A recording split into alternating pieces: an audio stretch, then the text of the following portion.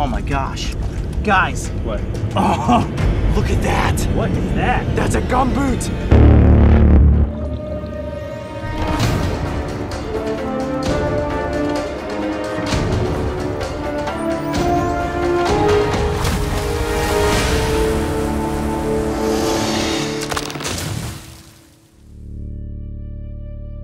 The cold blue water of the Salish Sea is unlike anything I have ever seen. It's an intricate maze of waterways scattered with various island chains, and beneath the surface, a kingdom of animals that are seldom encountered. I'm gonna touch it, you ready? However, if you find yourself along its incredible stretch of shoreline, or even better, on the edge of one of its many islands, you stand the chance of coming across intertidal marine animals. Today, the crew and I will be venturing by way of boat to the uninhabited Doe Island. A satellite landmass adjacent Orcas Island, it can be explored from its northernmost point to its southernmost point in under 30 minutes. While there are very few animals living within the interior, at low tide the shoreline is peppered with bizarre sea creatures. So it was only a matter of looking in the right places to find some that we could get in front of the cameras. All right. It is just us and the island. Wow.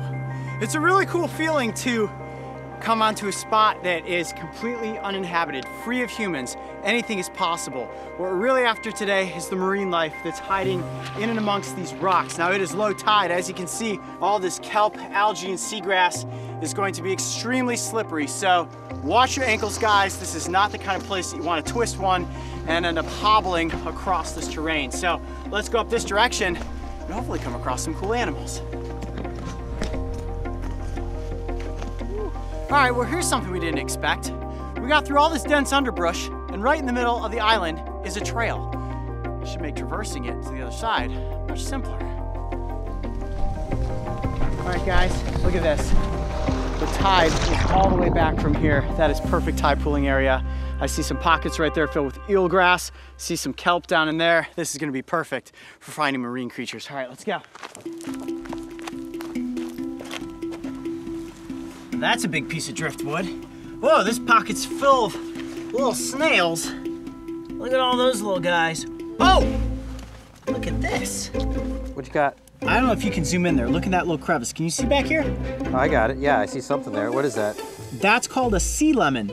Now, I can see it's got its little sensory organs out. And see that little frilly cluster in the back there? Right there? Those receptors help them sense chemicals in the environment. And that's how these creatures move about and study their environment. All right, I'm gonna get it now. You ready? Yep, go for it. Okay, real slowly here. You're gonna be very gummy. Oh, come here, buddy. All right, yep, tucked all in. There it is. That's a sea lemon, also known as a droid, and it has very warty skin. Now, sometimes you can find these and they're real bright yellow. That's why they're called sea lemons. And they also have these very distinct little black specklings all over their backs. Does it smell like a lemon? Good question. Nope, it smells like a slug. And they are related to slugs and mollusks. And if I turn it up like this, you see the underside there? There's its foot. Pretty cool, huh? Very lemony looking. Yeah, it's like a big gummy lemon. Look at that, just like the warty sea cat that we found in Costa Rica, it just kind of turns into a glob when you hold it in your hands. All right, you guys ready to put this sea lemon back under the log? Let's do it. Okay, oh, but before we do, I got a quick tongue twister for you. Ready? All right. Not all lemons are sea lemons, but all sea lemons live in the sea. Try saying that 10 times fast. Not all lemons are sea lemons. Yep, yeah, do it. Yeah, not easy, is it? All right, here we go. Bye, little guy. Right there. Give it a second to grab on. Okay. The sea lemon may not be the most difficult animal to catch.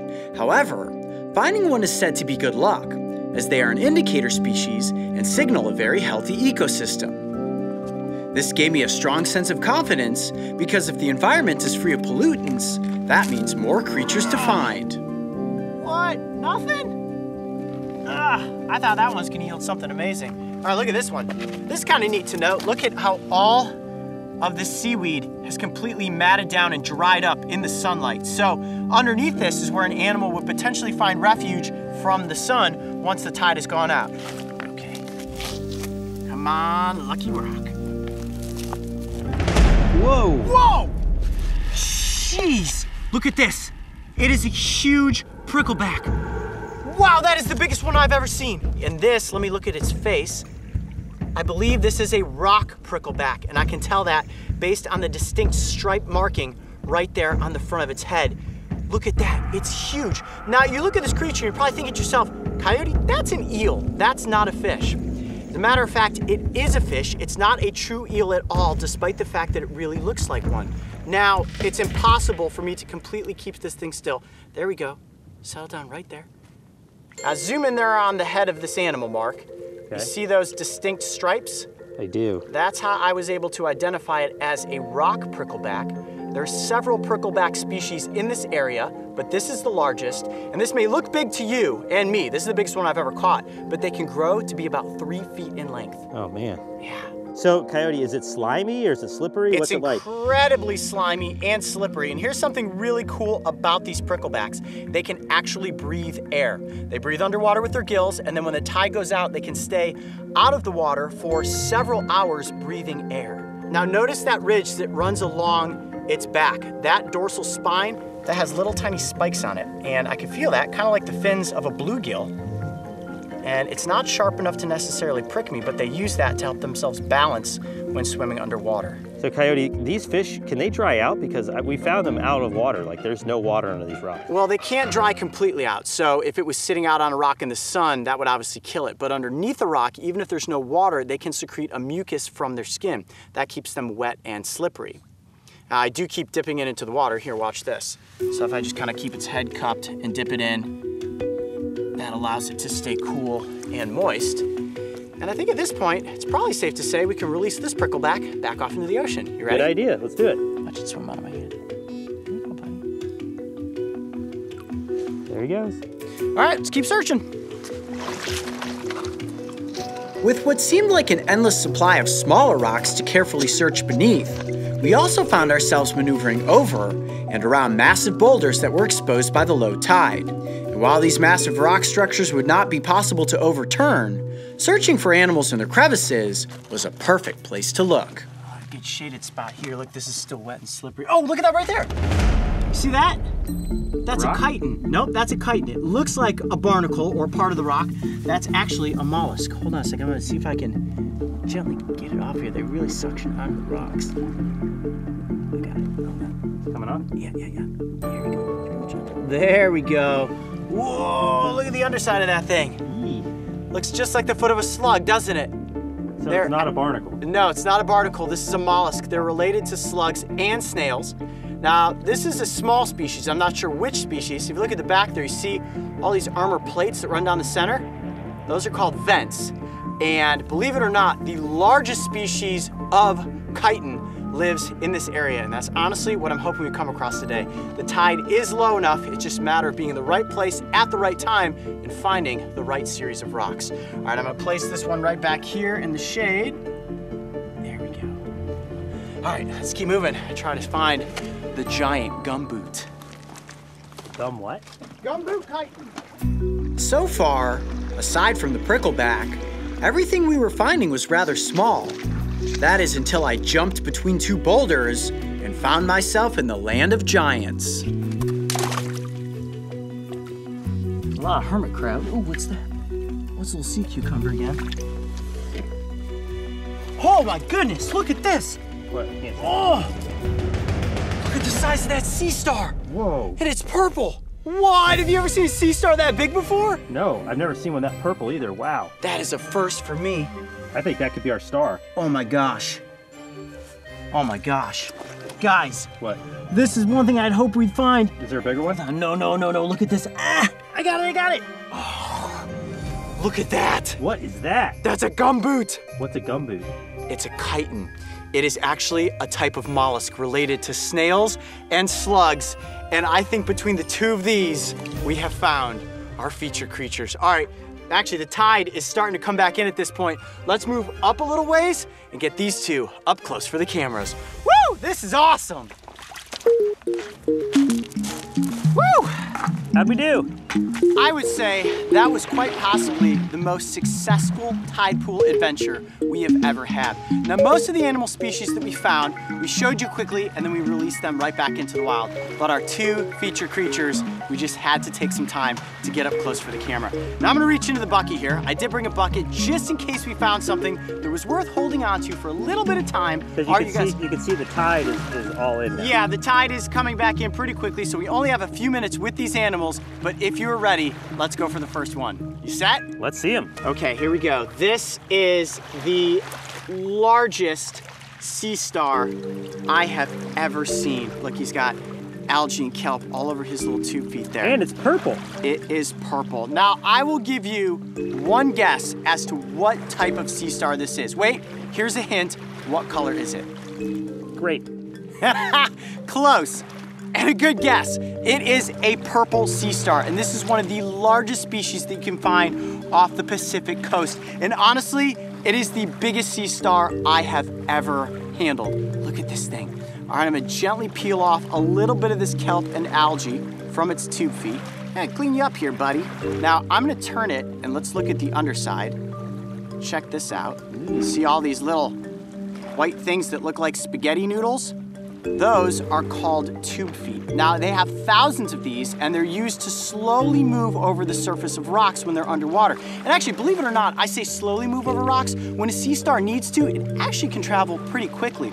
Now, aside from movement, these tube feet are also used to help them catch and consume their prey. Now, what they primarily feast on are mollusks and clams. And what they will do is, let's say my hand is a mollusk, right? And you know how they close up in their shell like this? What it will do is completely engulf the mollusk, wrap its arms around, and then use all of its power to peel the shell slightly open. Then they take their mouth, they actually evert their mouth and stomach, right? So that means that their mouth and stomach comes out of the center of their body. They release digestive enzymes into their prey. It breaks down the prey's body, right? So it essentially kills them, poisons them, and then they're able to suck all of that delicious flesh into their mouths, and they have a meal. And you wanna know something really gross? After they've consumed their food, they actually poop it right back out of that same hole. Ew. Mouth and butt right in the same spot. How crazy is that? That's disgusting. Totally disgusting, but what an interesting tide pool creature. And without question, the largest sea star I have ever seen. Now, I know in past episodes of Beyond the Tide, we've shown you guys the little bat stars and a couple of smaller species, but this thing is about as big as my face.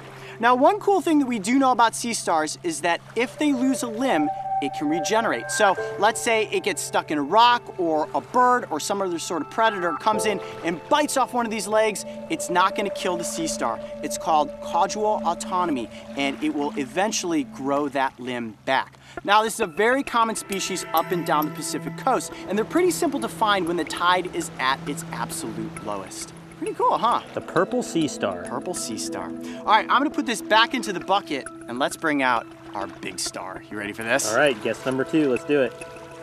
All right, let me get it out of here. Whoa. Look at that. This is, in my opinion, one of the most bizarre creatures we could have come across. Kind of reminds me of the black sea hare, but it's not as squishy. Now, this chiton is very unique amongst other chiton species because I'm gonna turn it this way. Now, the one that we showed you earlier had these distinct valves that ran across the length of the back. They're kind of like armor plating. Now, this variety does also have those valves, but they're covered in this thick, rugged skin. This skin is called the girdle. Now, you're probably thinking, what does that feel like? Is it real slimy? It's not. Go ahead, Mark, put your hand out there and touch the back of that chiton. It's like an elephant or something. It is. It feels like an elephant or rhinoceros skin. Now, this is very tough, very durable. Not only helps keep them camouflaged, but also protects them against potential predators. Now, this one is red. We saw some smaller ones earlier and they were like brown. Yeah, that's true. And this red coloration I don't know exactly why it's red. You would think maybe it stays in kelp, and perhaps that's what keeps it camouflaged. Kelp is kind of this reddish-orange coloration. They do feed on primarily algae, so I don't know. That tough skin, though, definitely is going to defend it against any potential predators. So what part am I looking at? Is there a head? Is there? Oh yeah, let's look at the anatomy of the gumboot. It's very strong, so I can only kind of hold it open there. Now, just like a slug, they have a foot. That's right in the middle here. Okay. That big area down there. And they also have a mouth, which is tucked in underneath here. And inside that mouth is a radula. Now, radula is kind of like a scrapey tongue, right? It's covered in these little teeth, and they use that to drag across rocks where they feast on algae, which is their primary source of food. So this is an herbivore. Now, behind these flaps, you see these right here? They have gills, just like a brown or a black sea hare. We can't expose those. I'd have to actually peel them back, and I don't think it will be too happy if I do that, but they use those to breathe underwater. Now, most chiton species are capable of really suctioning onto rocks. This species, though, actually is not able to hold on very tightly, so oftentimes rough waves will peel them from the rocks, and you'll see them washed up on shore like this, just facing upright, and unfortunately, they aren't able to flip over, and they bake in the sun and die. So, we definitely need to return this creature back to the water and hopefully up underneath a big, strong rock. But they could actually live out of water for quite a while, right? They can, and as long as they stay positioned downward like this and flatten out their bodies, they can stay out of water for a considerable amount of time. So are they like a hedgehog in the sense they can curl up in a ball like that, or? Well, that's a good question. Well, we know hedgehogs are mammals. This is not a mammal, this is a mollusk. And they can curl up to about there, right? It's not gonna curl completely into a ball, but what it's doing right now is protecting its foot, its mouth, and its gills, which are right behind these flaps here. And I guess these must be parapodia, just like a black sea hare has very soft, kind of flexible parapodia. These are very dense, very tough muscles right there. So it basically can curl up into like a Pac-Man shape. Yeah, pretty much. You look at it from the side there, that's like a giant Pac-Man. Also kind of looks like an alien creature that would maybe suction onto your face, but it's not gonna do that. Good news for me. They also do not bite, so I have nothing to worry about. They are not venomous, they are not poisonous. This is a completely safe species to handle if you happen to find one in the tide pool. So Coyote, how rare is a gumboot? That's a good question. I have never come across a gumboot before, and I've come across many chiton species. The only time you'll find these giants is when the tide has receded out to its lowest interval. That allowed us today to get up underneath some big rocks, and that's where I found this guy and got up close for the cameras. Definitely one of the coolest creatures that we have featured on Beyond the Tide. Now, this is the largest chiton species in the world, and they can grow to be 14 inches in length and weigh as much as 4.5 pounds. How about that for a giant? So what eats these? Does anything eat one of these?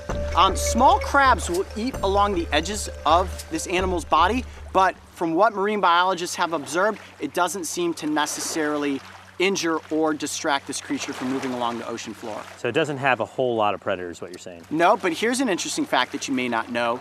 The gumboot is actually edible if you're human. Ooh. Believe it or not, in a worst case scenario, let's say you're stranded on an island and you've run out of coconuts and crabs and you find a gumboot, this internal fleshy area is edible. Although I have to imagine it would taste pretty gross. I mean, just that name, Gumboot, I'm imagining it's like eating a very chewy boot that probably has the taste of disgusting ocean water.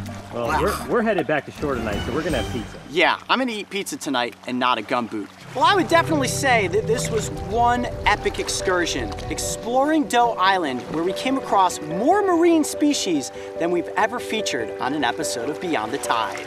I'm Coyote Peterson. Be brave. Stay wild. We'll see you on the next adventure. Oh, look at this. The tide is coming back in, which means it's time to put the animals back into the ocean. Exploring along the shoreline of Doe Island, we came across some fascinating marine animals. Species like the gumboot chiton and purple sea star are rarely exposed, so it's only when the tide is at its absolute lowest that creatures like this can be encountered and safely admired. If you come across either of these two in the wild, remember that they are completely harmless. However, it's always best to simply admire them from a respectful distance so that you do not disturb their natural behavior cycle. Hey Coyote Pack, Have you picked up your tickets for the Brave Adventures tour yet? There's only a few left, so make sure to click on this link to reserve your seats today. And remember, the tour is the only place you can find one of the exclusive Golden Adventure tickets. And don't forget, subscribe so you can join me and the crew on our next big adventure. I am so proud to have written this book, and it was inspired by a lot of the adventures that we have had.